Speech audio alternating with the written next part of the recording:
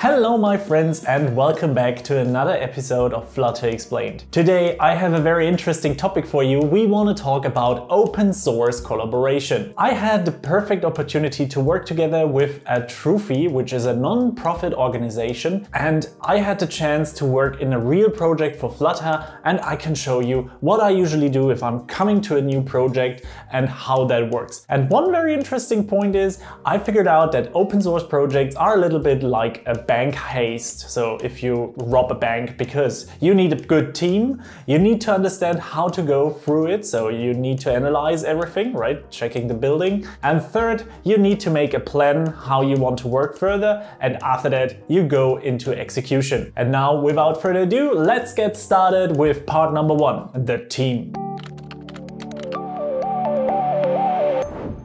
The good thing about Trufi is that it is a non-profit organization. That means they are really a corporation or an instance that work together to make it possible to create public transportation systems for all over the world as an open source platform. And how is the idea? Well, they create a Trufi core, which everyone can check out and use for yourself, which relies on open map data and also on map tilers. The benefit here is that everything is open source, you can jump into it. But how did I manage to get into the team? Well, I got asked by Christoph, one of the responsibilities there, and he was asking me, hey Max, do you want to support our team? And I was like, sure, why not? Let's have a look. And I was invited into 2 meetings with them where we had like a Zoom meeting, Zoom call, and we just talked a little bit about how everything works and what plans they have at the moment. The good thing about that is if you really know the team, you can understand or you have a feeling if the people you are working with are really helpful. And this is how you get to know the team of a project. You need to understand who works in which area or what they do especially. So I got interested in, as you know it, development. So how can I help now Trufi with development? All right, so part number 2, analyzing the project.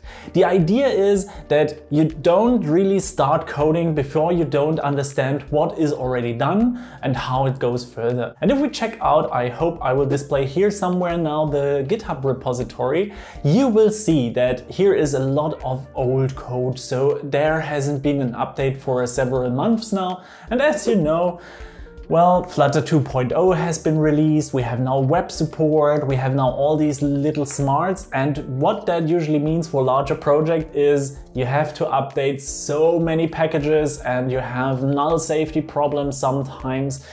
Also, there were a whole different translation system with Intel translations that I figured out, and it is a real problem to upgrade to newer packages. So that was one thing that I directly saw, that we need to upgrade somehow, that we are staying on the top of the time, right? The second part that I understood is that we don't have any analyzer options. You know, without taking a look into the project, without even see some code, I could see 2 things that we could enhance. The third thing that I wanted to change is there is no CI/CD. So I didn't check out code, I didn't download it, anything, I didn't even started to work on, and already saw 3 construction sites that we can work on without any distractions from others. The second thing that I usually do is checking the issues. Also here you can see now a list of issues, and as you probably see, none of them were triaged. If you know some people from Flutter and you are in the Flutter issues, you know that they have usually tags and people react to them asking if this issue is still relevant and so on. None of that have been done here at the moment.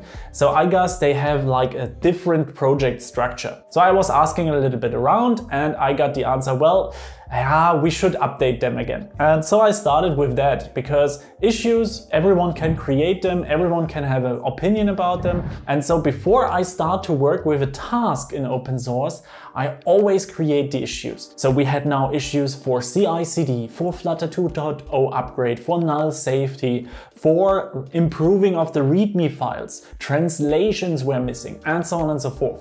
And for every step I created an issue just to keep track for myself, okay, which part I can work on. Okay, but then what's next, right? We still are in the analysis phase. So what's next? After we have seen the code itself and we have seen the issues, the next step are pull requests. Are there still open things that we could maybe overtake and repair or just fix everything there and merge it. And yeah, there have been two. And the one, actually there are two feature branches and feature pull requests. So I took a look into them.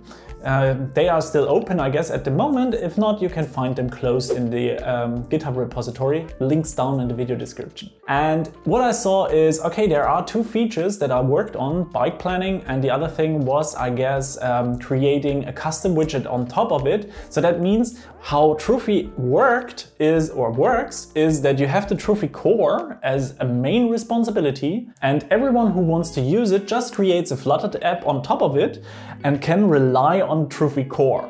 And now the benefit is that everyone can do it with it nearly everything he wants. That means with this custom widgets, you have the possibility as a host system, I call that top layer a host system, has the possibility to inject own custom widgets. But both of these features haven't been completed yet. And as you know, probably open source, sometimes people lose their interest, or in that case, it was just that there was no time for it. And I asked around, especially at the people who are working on these PRs. First, I started with commenting in the PR.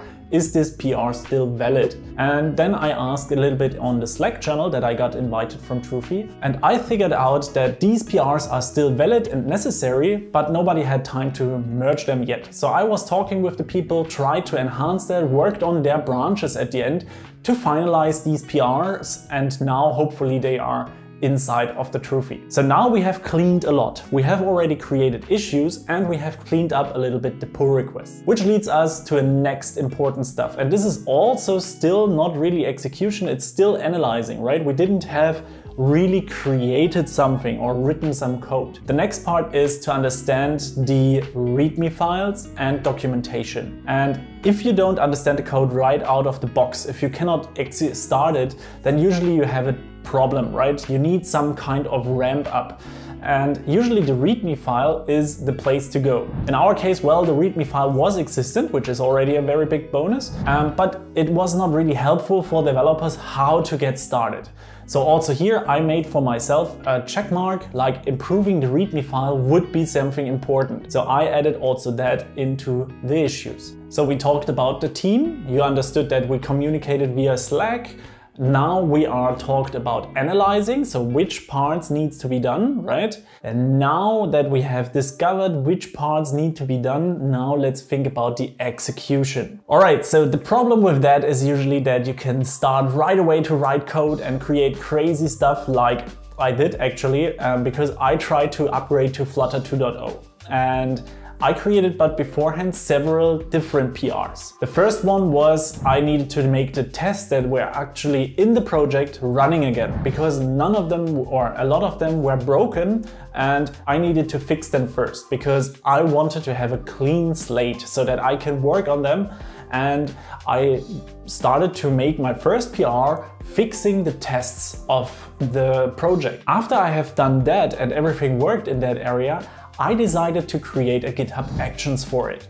Because GitHub Actions don't necessarily mean CI/CD, it's sometimes more than enough if we have a continuous integration that just runs your public tests. So whenever all the tests are running green, you are fine to go to merge the PR. And that was the first step I integrated, because I don't need to directly create everything, but that. After that, I decided, okay, let's start with the linting. But what I understood there is that a lot of things have to be changed for the linting. So in that area, I talked with the other guys who were working on the project, and we decided together that it would make a benefit if we first upgrade to Flutter 2.0. So I started with that task, and let me tell you, that was quite an adventure. As you probably guessed it already, Flutter 2.0 upgrade is not easy if you have a lot of dependencies.